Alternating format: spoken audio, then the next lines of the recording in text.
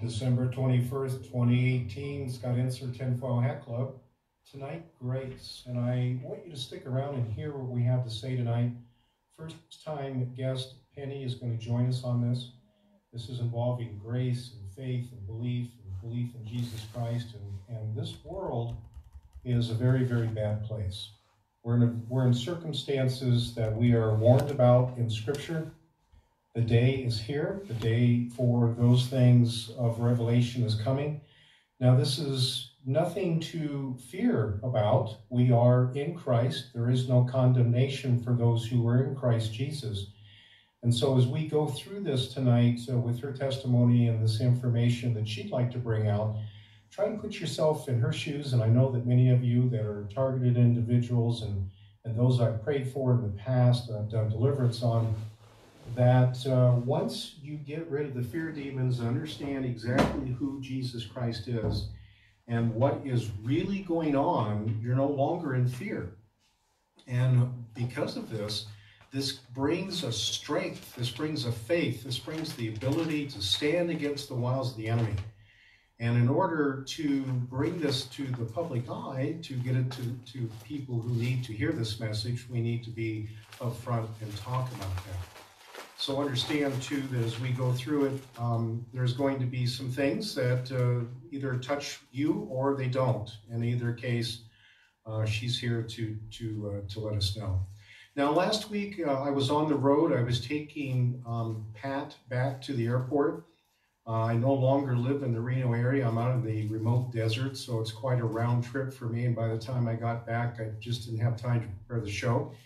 And so last week's show, but the show that he was on the week before that was Ghost Cities. And that was quite a show that kind of rang the bell for a lot of people.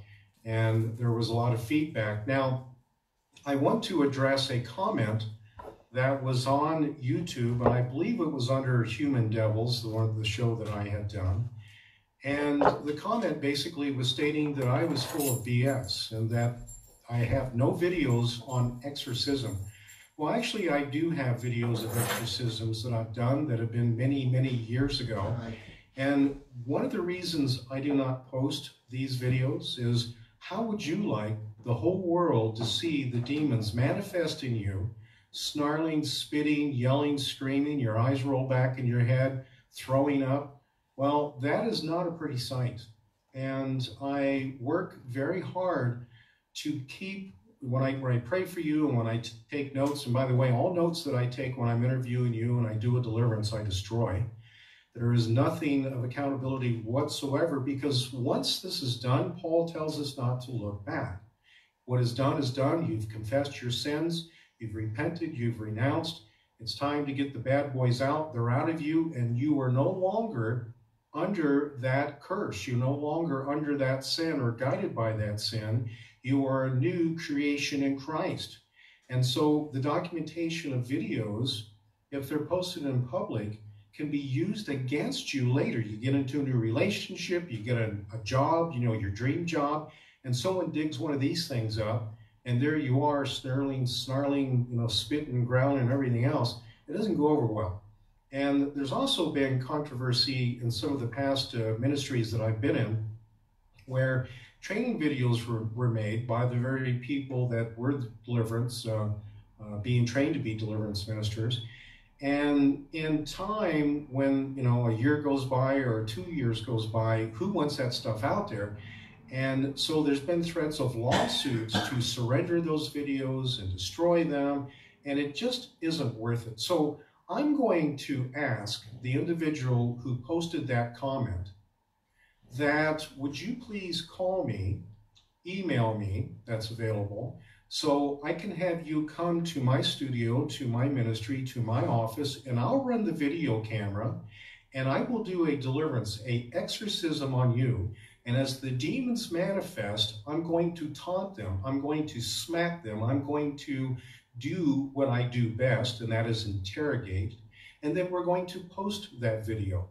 So what I'm saying to the individual that made the comment, how would you like that? And so privacy is number one. Because again, when you are a new creation in Christ, this is the last thing you want the world to see. as who you were once, not who you are now. So that is very important, and that is why I do not do videos. Now, Bob Larson, I started out with him almost 20 years ago. I was one of his Doing What Jesus Did team, and he makes no bones about videotaping people. We get the conferences and then posting and being in part of his documentary or the videos that he sells. And so for 25 plus years, there are videos available of people from those times back that are manifesting the demons and so forth. And I feel bad for them because, again, you know, this is something that not everybody wants. And so it's forever documented, this behavior or the type of situations with demons. And I won't do that. I will never do that.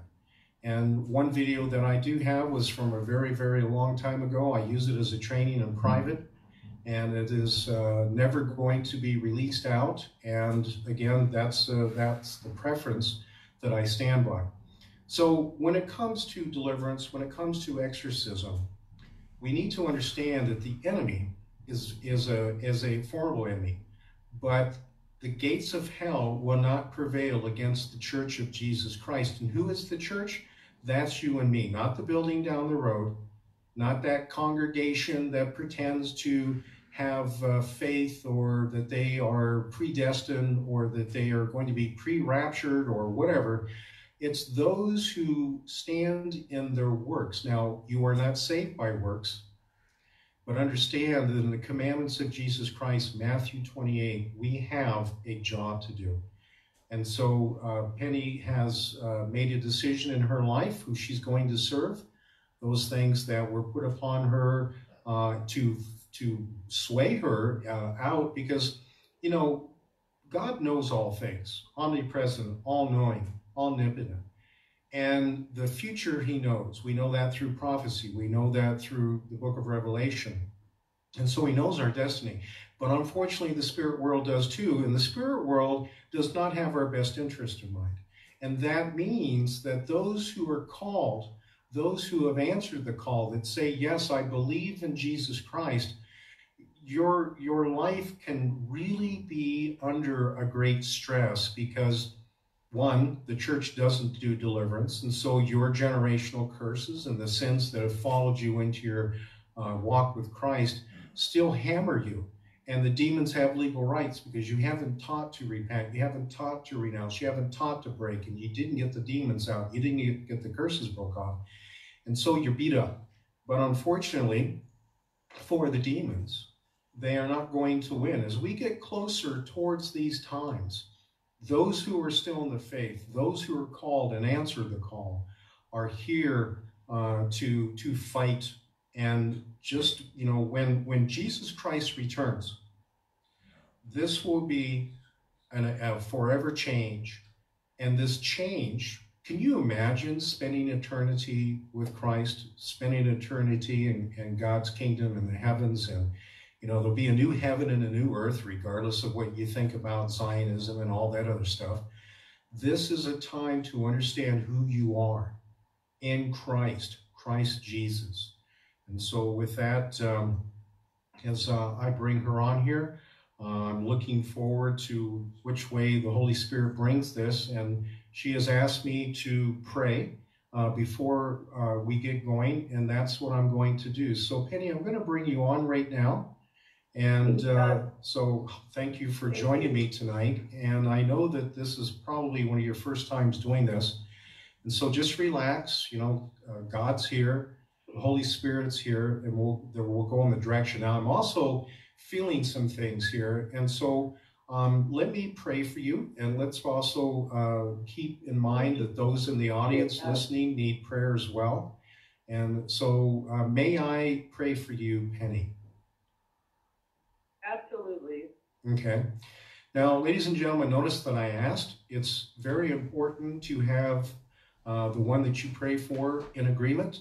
2 or more are gathered. That means you're in agreement before Jesus Christ. And in that, again, the Holy Spirit is able to be released. Yes? Did you have something to say before we go? Start talking, praying here? No, I'm so happy that you are doing the show, and I am so happy that you asked me to be on the show. That's all I gotta say. Okay. All right, Father, right now, in the name of Jesus Christ, anything that is an assignment to hinder, to block, to stop us from tonight, I stand against it.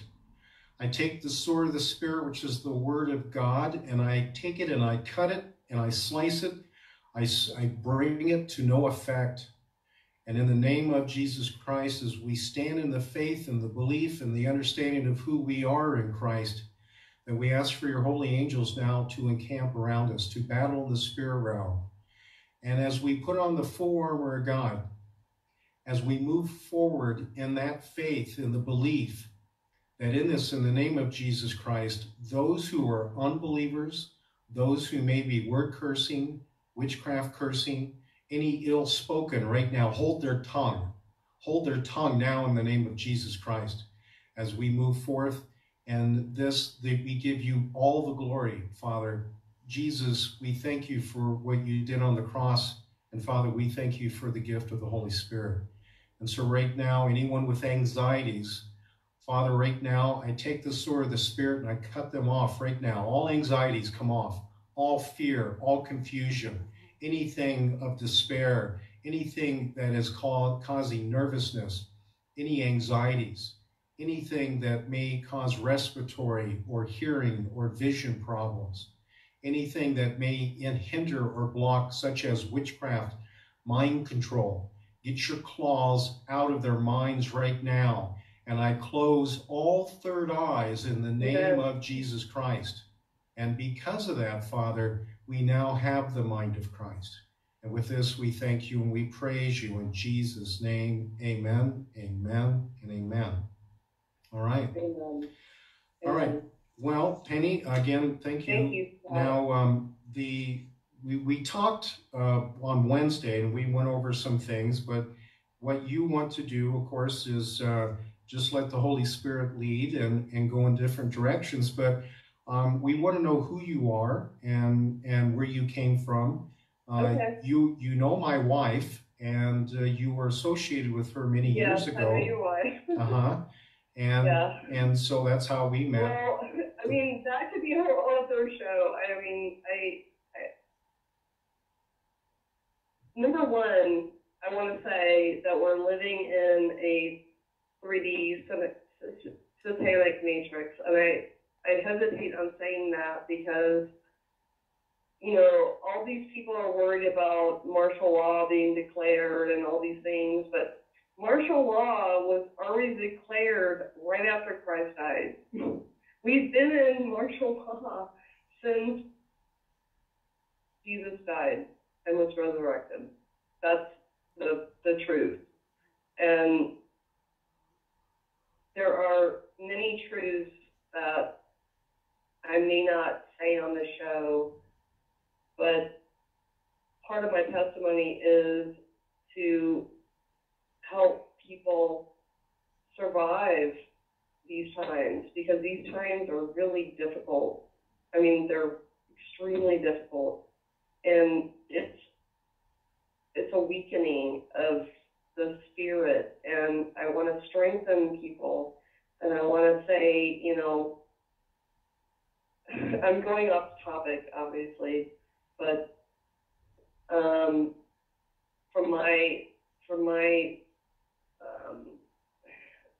I have a hard time picking the right words or whatever, but I want people to be strengthened by prayer. This is not a time to be watching TV and on social media. This is a time where this is a serious time. These are serious times.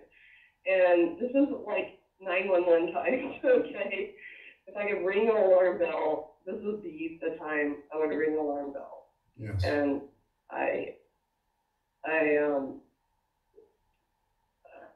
you know, my testimony is what it is. God saved me from sin, and I was reborn, and he saved me, and he loves me. And beyond that, I mean, just my testimony alone could take probably an hour or 2 hours to say, I went through this, I went through drugs, I went through, being raped, I went through this, I went through all of this other things. But where I am now is that God is, ringing the alarm bells, and we can't live under the Old Testament, okay? And I'm sorry that people are doing that. I really feel, I know how you want to go to churches and do your deliverance ministry, but they won't have that. You know what I mean? Like, they won't let you go there because the pastor needs to be delivered. You know Absolutely. what I mean? Mm-hmm. We're in a stage of time, and I'm going to say this, and this is going to blow people's minds, but most churches aren't preaching the truth, okay? We all know that.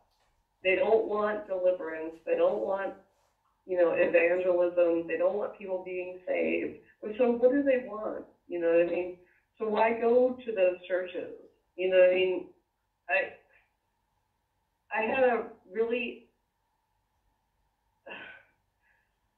I haven't even gotten to my testimony, but I was ordained as a minister, and I went through this whole thing where I just puked my guts out for years, and this is where I am. This is where I am, where the body of Christ is in a state of, I need Jesus. I need him, and I'm praying for him to help me because these times are trying, and the church isn't helping me. My neighbors aren't helping me. It's just me. And that's where I am. And that's what I feel is going on right now. So. Yes. Is that kind of, true? Absolutely. Now, you lived in California, which really is almost like a third country now because it has nothing to do with what the original states were like. And the influences of Hollywood, which you were involved with Glow before. Oh my God! Right. Hollywood is, oh my God! I mean, that could take a whole other show. My experiences in Hollywood. Mm-hmm. I went there at 22 years old. I was, bright-eyed. My brother lived there. I went out there to be on a movie, and I was a production assistant on a horror movie, and I ended up moving there. And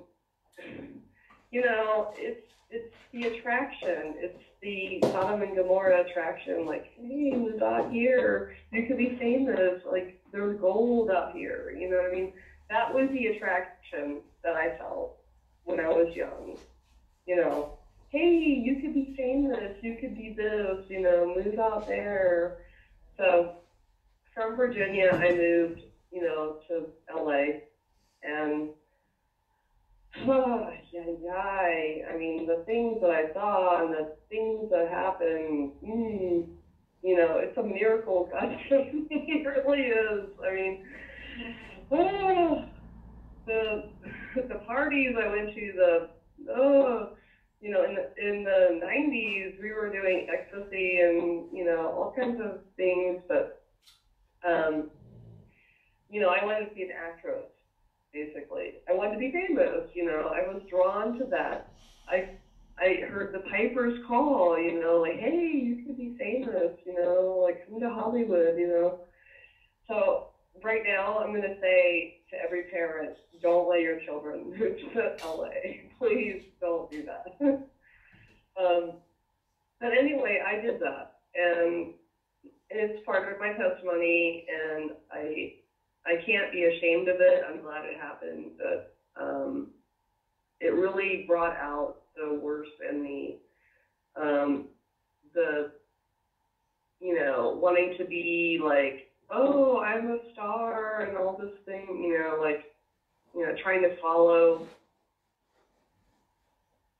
listen, you cannot be a big star in God's eyes. I mean, you have to realize that.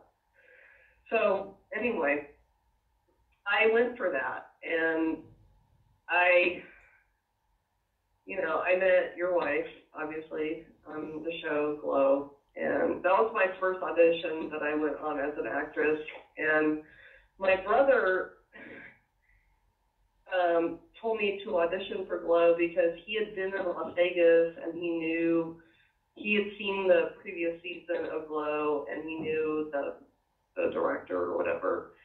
And he goes, Penny, you've got to audition for that. My brother was an actor, also and a director. And I was like, really? Like, I'm not even athletic or anything, why should I do that?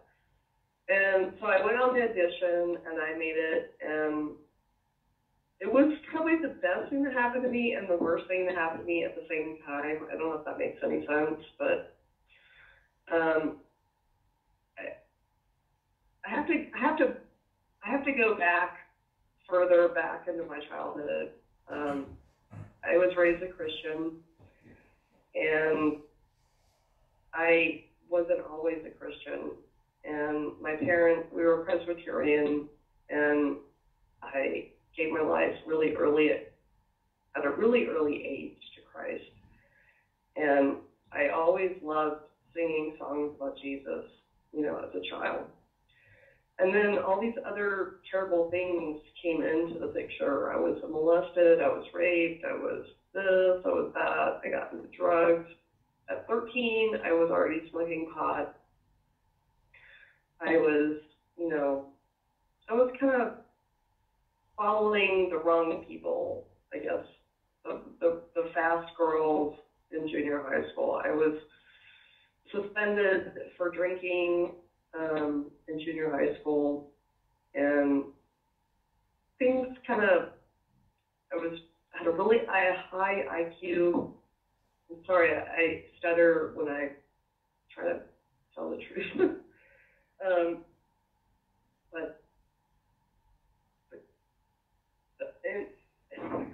I'm stuttering because God always had my back the whole time. And my parents were horrified, and they were, both involved in the church, and they were horrified of my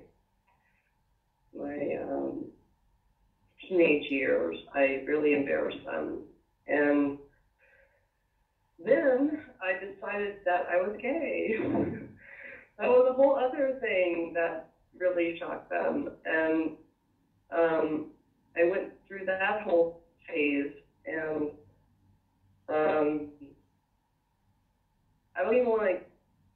I don't even know where to go from there, because I carried that to California and had a, life in California that was sex, drugs, rock and roll, basically. I was in a band. I lived it up pretty much. But what rocked my world was when Jesus tapped on my shoulder, and he goes, you know what?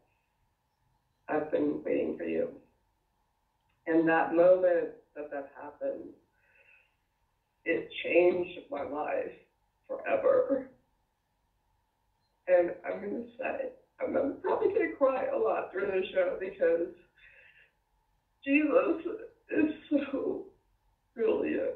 He is so brilliant. And we don't realize how brilliant he is. But he orchestrates everything in our lives. He orchestrates every single thing because he made us.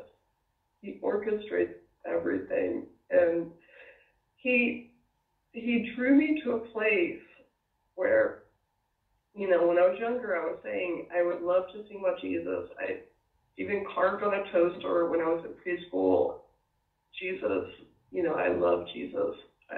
I love to sing songs as a child about Jesus. And he is brilliant.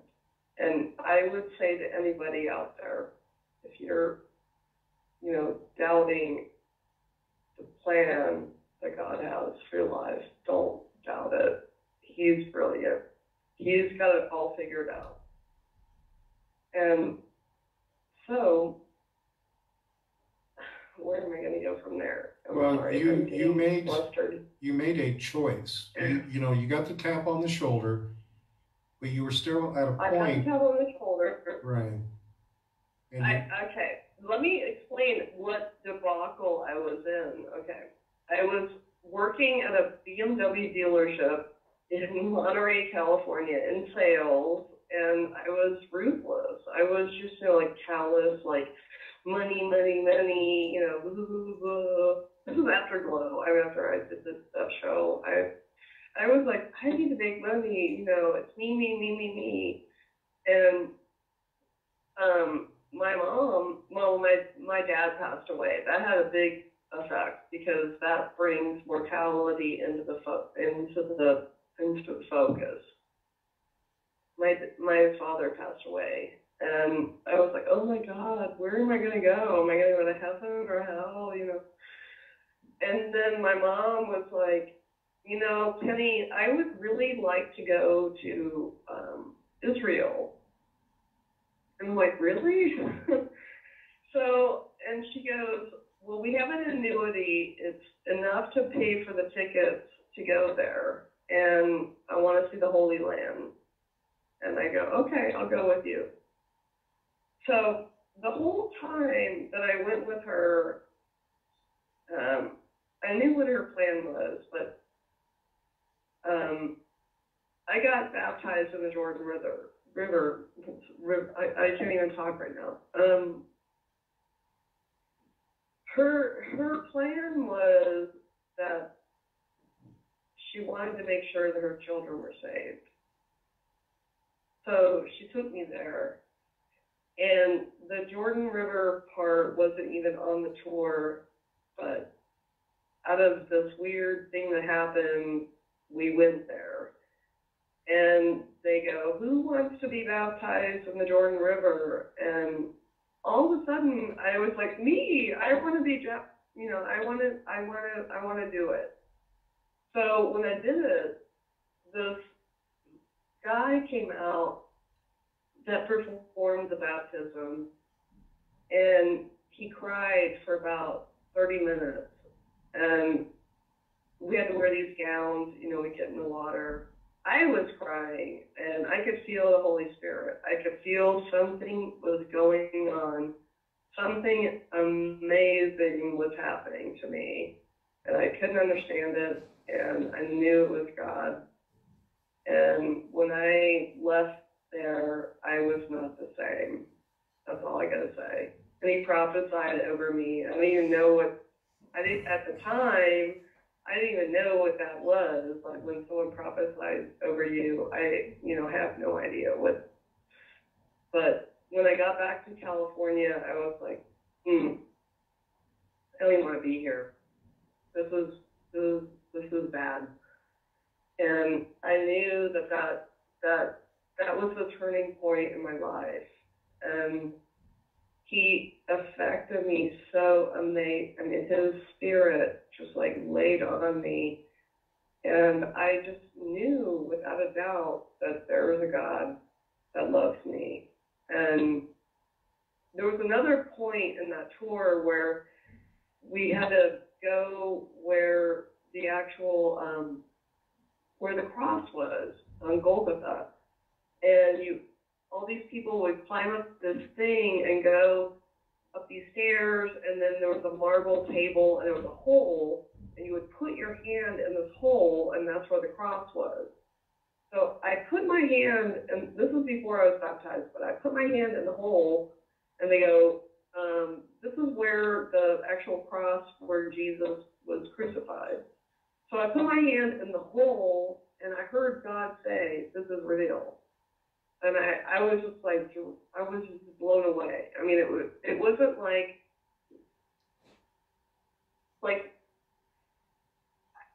what I felt at that time was like, why did I have to go all the way to Israel to know that God was real when he was in my heart the entire time when I was little? And he does those things. He does those things in your life. I mean, he sneaks up on you, and that's how brilliant he is. And he just blows me away. I mean, I just have to say that. And I'm just going to get off that subject because I could talk about that whole tour forever. But right. Well, from there, when you returned back to California, then your heart drew you towards, closer to God. And the way the United States is set up, that to do that, you go to churches. And so you were involved with TBN there in that area? I ended up going to, well, I don't want to give it away. I went to a Word of Faith church in the Midwest, to a Bible school. And that could be a whole other interview for another hour. I sold all my belongings, and I said, you know what, I'm going to go. And it was hard because I was like 42 at the time. And,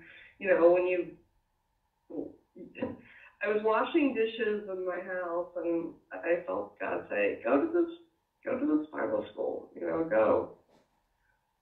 And a couple of the local church I was going to, they said, we'll pay for you to go to this weekend where you can try it out and see if you like it. So I was like, oh, okay. And I was really enamored by it. It was very, very, I don't know what to say, like it was gigantic, mega church, thing. And the praise and worship was awesome. I loved praise and worship. I love to sing, and I'm a singer. But what else was going on there was the anointing. I don't want to get into that because you have to have their anointing to be, that's a whole other, I don't want to offend anybody in the Word of Faith movement, but, that's false. And this whole,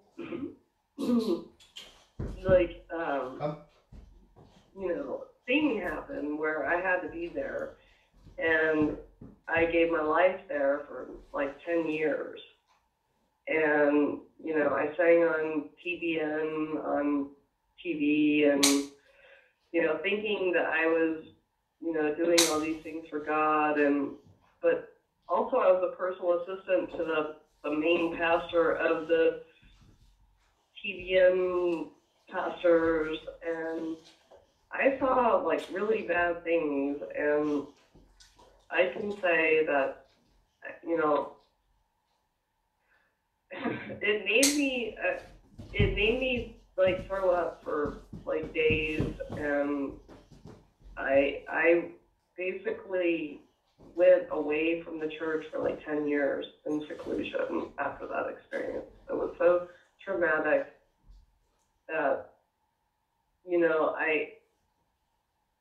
the attraction was, this is church, and we're worshiping, and we're on TV, and it's your faith, and blah, blah, blah.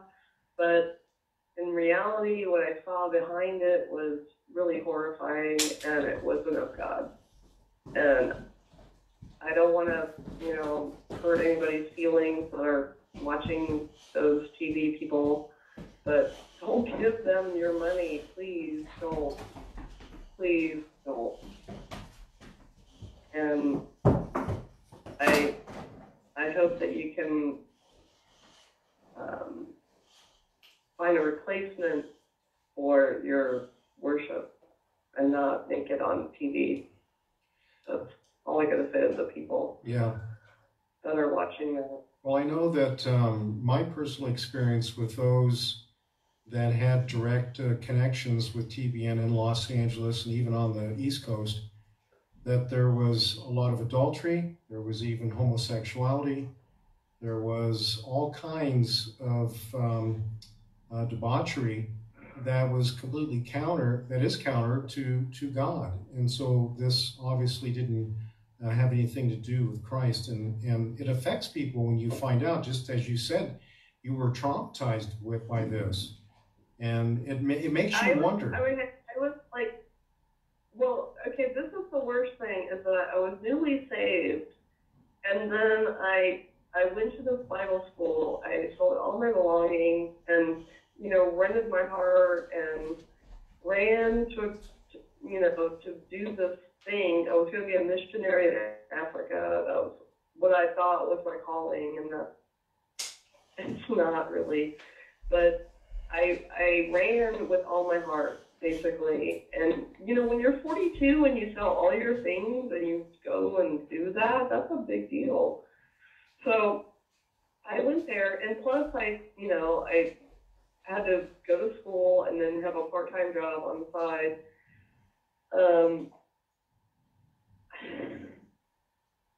It was great.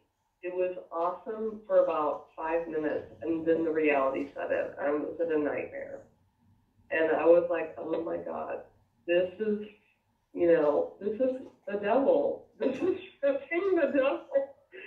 What have I done? And so God always puts me in these positions where I can see the devil working, and I don't like it. It's uncomfortable. So I go there, and I have an option. I can go to another church, but go to Bible school. Okay, I already prepaid the 2 years. So I went to this little tiny church, like way outside on the outskirts, and they were awesome. It was like a real church where people were, you know, like, I got ordained at that church, and we were in there, and we, it's, not a whole lot of financial, whatever. And the snow fell off the building and broke part of the building off during a service. I mean, that's the kind of church it was. But they had a good food kitchen. They gave out food to the poor, blah, blah, blah. So I left that other place, but I have the certificate from that place. And I had to be a personal assistant to the main pastor of that thing for credits. And the things that I saw, the people that they all know each other, like Joyce Meyer. I mean, I don't want to name names, but they all like know each other. They all go to Israel at the same time for some kind of weird thing that they do. And it took me, like many, many years to forgive that thing that made me upset about fake miracle services and fake, I can't even describe the feelings that I had about fake miracle services. You know what I mean? Like, Jesus would never have a fake miracle service. He would never do that. I mean, he would just heal somebody, and that would be it. It wouldn't be televised live on this big thing. And the other thing is that as a Bible student, they really weren't interested in making you be a minister. They were more interested in making you be a servant of their ministry. And they weren't, they didn't want you to lead there. They wanted to enslave you so that you were just free labor for them. And I don't even, that could take, 2 hours of what we had to do there. But it was a hard thing because there was so many people I knew, they would worship God with all their heart, and they were trapped in this nightmare. And the worst thing is that as a Bible student, I rented a room with this lady who was a deaconess at the church, and she sowed a seed. she sowed a seed, you know what I mean? Like, the big, you know, that's the whole thing. But the police came and her house was being repossessed. So all of us had to leave. She didn't pay the rent for her mortgage payment for like 3 months because she gave all of the money to the church. And that happened to multiple people. It wasn't just her, but that sowing the seed financially type thing. Yeah, prosperity. I don't know that because I was like, where am I going to go? I'm paying rent to her, and she's not paying the mortgage, you know what I mean? But, and she's a deaconess, you know, high up in the church, you know, that religious authority that they have. So anyway, I got out of that whole religious mess. I just was like, ugh, what's going on? Would God want this to be happening? No, this is not God. This is not God. And I'm getting lost in this word of faith thing, because this word of faith thing could take hours to go through. Yeah. I mean, it really could. And so I left offended. I was offended by the church. I was offended by people. I just like flew away like a bird. And then God dealt with me, and he taught me about grace, because the word of faith movement always used like the Old Testament to reel you in, and you feel guilty about stuff, and you're not giving. You're going to hell every 5 minutes. That's what I felt like in the word of faith movement, or Pentecostal, whatever you want to call it, non-denominational, whatever you want to say what it is. But so after that, I kind of like jumped around to different churches, but I love to like spot churches. Like, I went to this church that had a sheep drawn on the glass. It was like a shopping mall church, and it had a sheep on it, like a cartoon sheep. And so I went in there, and I was like, what's going on in here? And it was a prayer meeting, and I was like, oh, great, but it was all Spanish. And so, I speak Spanish. I studied Spanish. So I went in there, and I had earrings on, so I was not allowed to pray at the altar. And those kind of things, like, just drive me crazy. I mean, they just drive me crazy. So I sat on this thing, like a chair, and the main pastor came over and goes, you have to leave because you're wearing earrings. And I went, really? And I said, okay. So I'm out of there. But I love to spot check these churches. I go to churches all the time. Not to join, but just to see what they're doing in there, and to see if Jesus would be welcome. Mm-hmm. That's the main thing, like,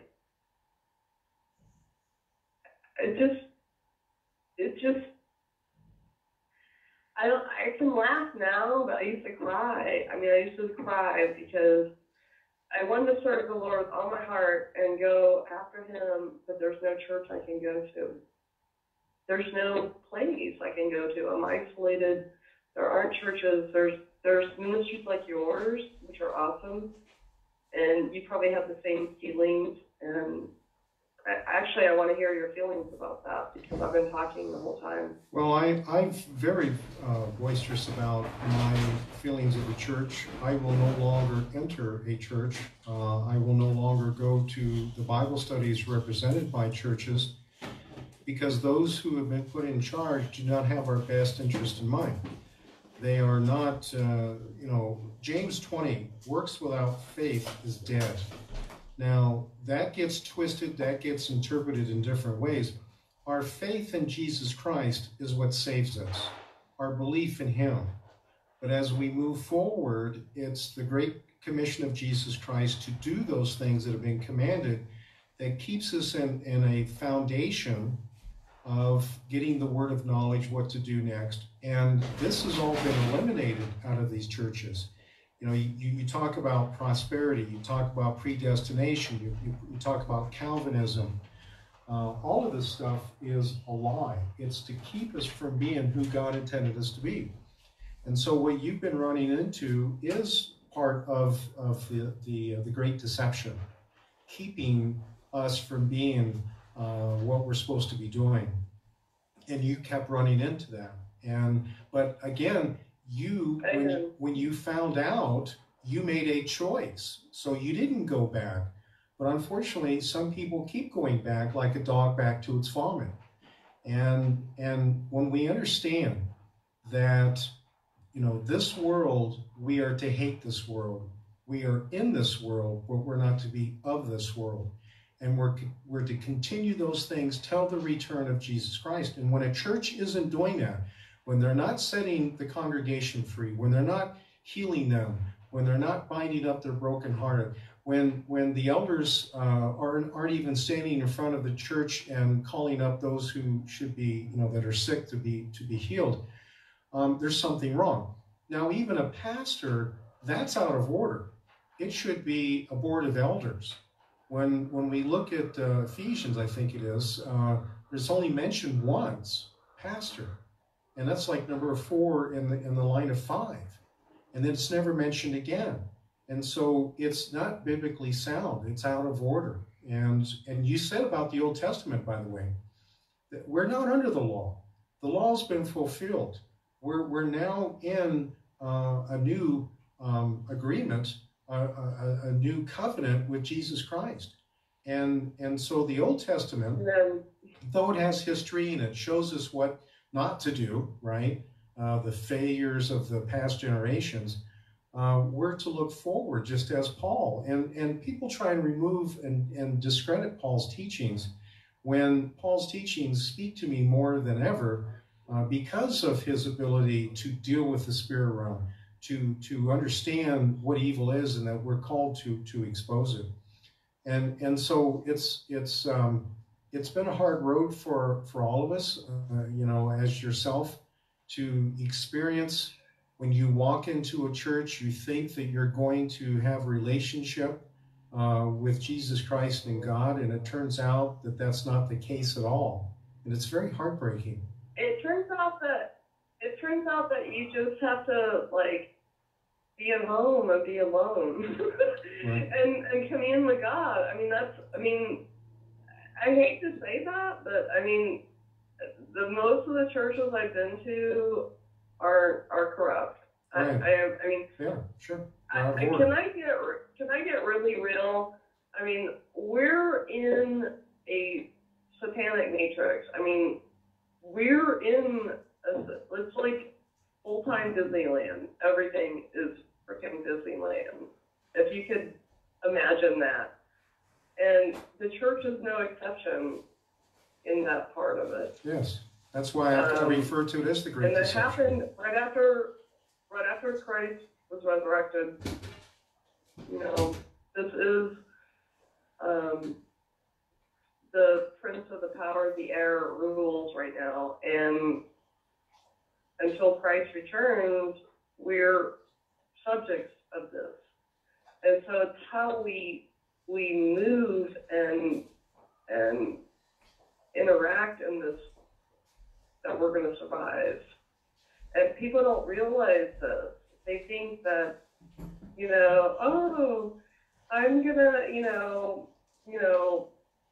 whatever, but it's,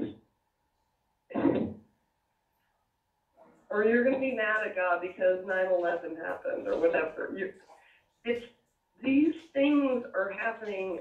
It was foretold what is going on right now. We were already foretold every single thing, but we just didn't see it. We just weren't able to comprehend it. Like, Jesus made it really clear. This is what's happening. This is what's going to happen. There's going to be a one world order. There's going to be a one monetary unit, whatever. It was already foretold. And it's our ability to accept our role with Jesus. What role are we going to accept with him? Are we going to be denying that all these things are happening? Are we going to be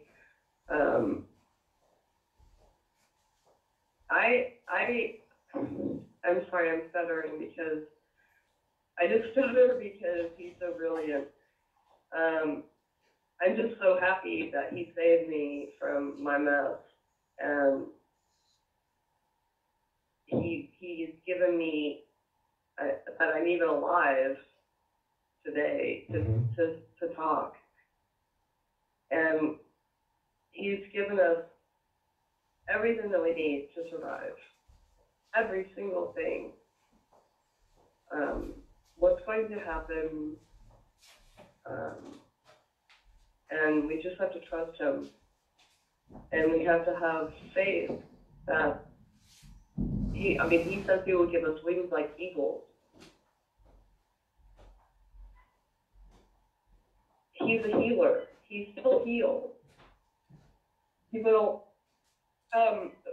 you're in deliverance. Okay, I want to talk about this. The movie The Exorcist. Mm-hmm. My mother dragged me to that movie when I was in 6th grade. And only a Catholic priest could deliver a child from demons. Only a Catholic priest, which is a bunch of crap. Any Christian can do that. And that's what you do. Yes. And there's so many deceptions that are placed on us. It's like, that's what I said, it's Disneyland. I mean, that's one of the main deceptions is that Christians don't realize that they have the power to cast out demons. They don't realize that they have powers endowed by the Holy Spirit. There's gifts. The word of knowledge. They don't know that they have these things. And it's because of the enemy. And it's a laziness on the fact that, we don't try to pursue God as much, maybe. I'm just saying, Well, you had mentioned how happy you were that Jesus Christ saved you, and we're reminded by Christ that we are to rejoice in the fact that our name is written in the Lamb's Book of Life, not to rejoice in the fact that we can cast out demons. That is one of the gifts that is given to us to help each other, meaning that when you're in bondage, then someone else can come along and take over when you're down, when you're emotionally broke, when your heart is broke, and they can, as a brethren, then stand in the gap to enact the power of the Holy Spirit with Christ who lives in them to remove demons. And when a demon is removed, the very nature of what the demon is, such if it's anxieties, if it's fear, if it's even a curse, because that's how curses are done, is by the demons themselves. There's even like the spirit of suicide. Sure. I mean, the spirit of suicide is so huge. Yes. I mean, I absolutely believe that. And I've experienced at times, like the spirit of heaviness tries to come upon me. I'm like, wait a minute, no. You gotta go in the name of Jesus. You know what I mean? Like, there are spiritual wickedness that's operating against the body of Christ, and so for people to be, I don't even have words for it, Scott. I really don't. I mean, we have all of the tools at our hands, but we don't use all of them. You know what I mean? Mm-hmm. Like That's right. He's given us everything that we need to survive, and still we're suffering, and we're sick, and we're this, and we're that. But he goes, no, this is it. All these gifts, It's like Christmas, all these gifts. Once in a while, I'll get a demon that manifests and actually laughs because Christians do not know who they are, do not know the power they have. They scoff because of the ignorance in the church. Now, the church is not what we have today is really not the Church of Jesus Christ. And I say that because the whole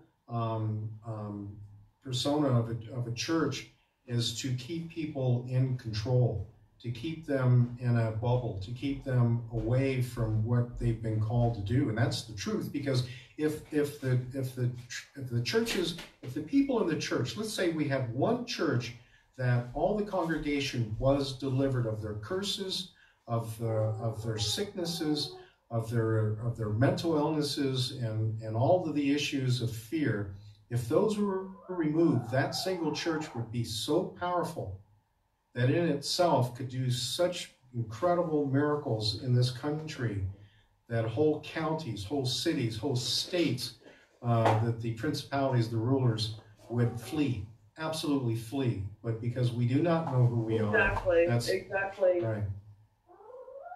So, as we end up, we're coming to the end here. I agree with you on that. Right. Is there, as we finish out here for the hour, would you like to close with something?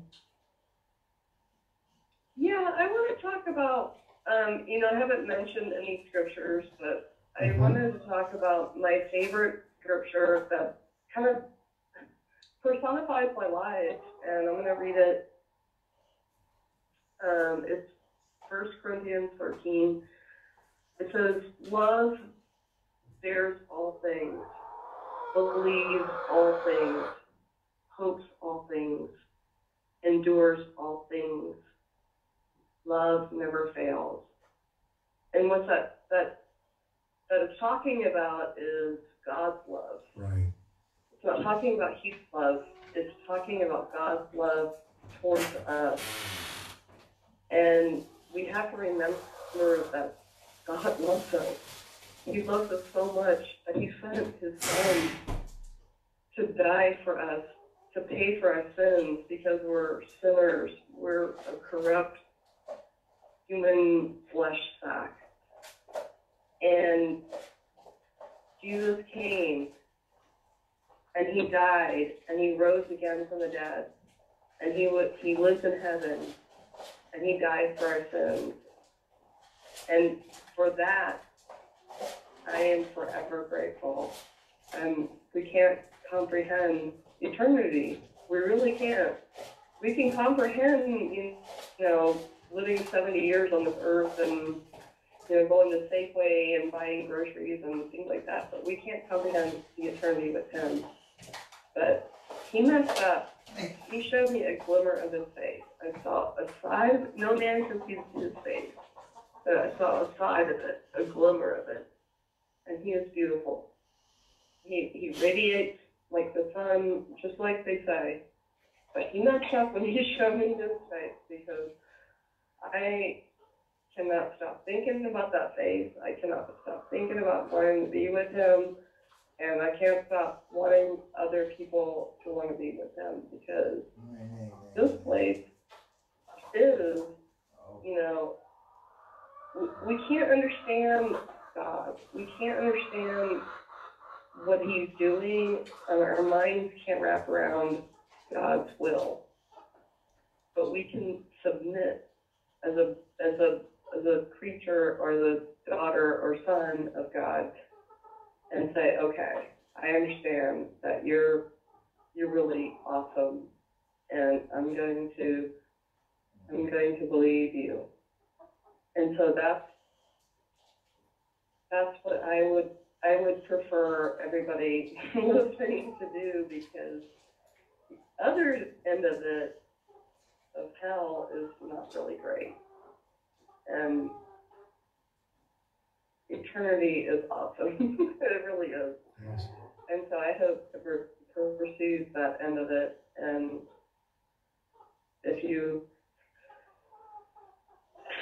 I've been through the gamut. I had the choice of being, I could do this or that. But, out of all the things in my life, the most beautiful thing is the day that He touched my heart. He blew my mind away.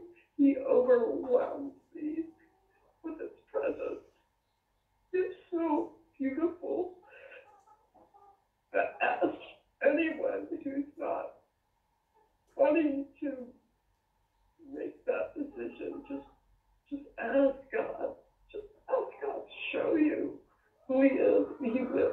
to you. He will blow your mind. He will come. His presence will come to you.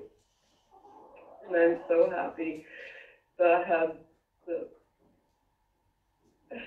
despite any hardships I've had in my life, the most beautiful aspect of it is Him. And I just want to make sure that people know that He's real. He really is real. And if you have any doubts, just ask Him to come into your life, and He will. And you notice how simple that is, but religion makes it complicated. And that is... Religion, oh my God. That's a whole other, we could talk for hours on that. Okay, I want to talk about the thief on the cross. When Jesus was on the cross with the two people, other people on the cross, there were 3 crosses, okay? There was the thief, and then the other, whatever that person was. All right. Jesus said, if you believe in me right now, you will be in paradise. Okay. That guy believed, and there he went. God says, if you believe in your heart that I am Lord, you are saved. Okay, there are no other things they have to do. Nothing. You could do nothing for the rest of your life. But what happens is He puts a passion in your heart to do things to please Him. That's the thing.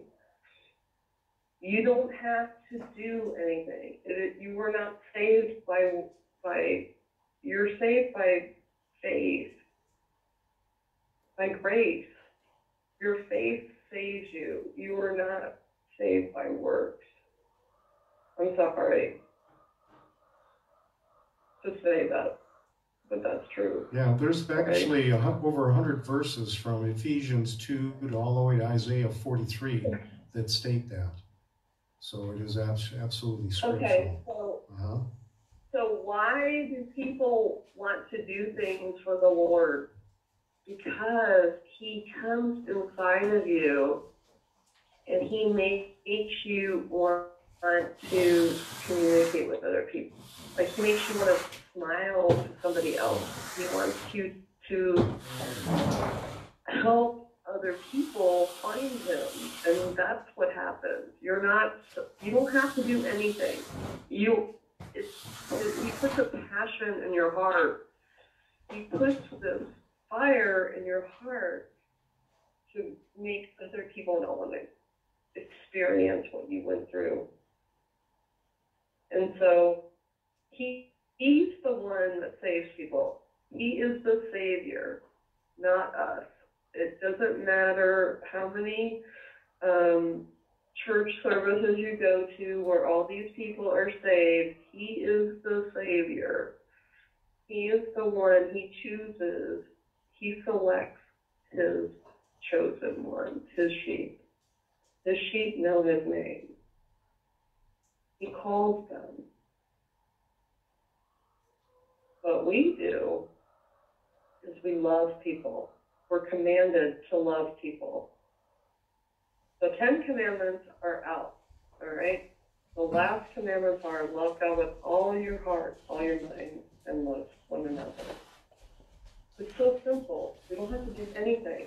You don't even have to go to church. You don't have to do anything. You don't have to do anything. Just have to love people. You don't even have to love people if you don't want to. I'll just say that. But He puts the passion in your heart. Like, once the Holy Spirit comes inside of you, you cannot help but love other people. You cannot help but love what He's done for you. Absolutely. Well, let's try and set up another scheduled time to continue. And I thank you for being on tonight. Can I end this out in prayer for you? Scott, absolutely.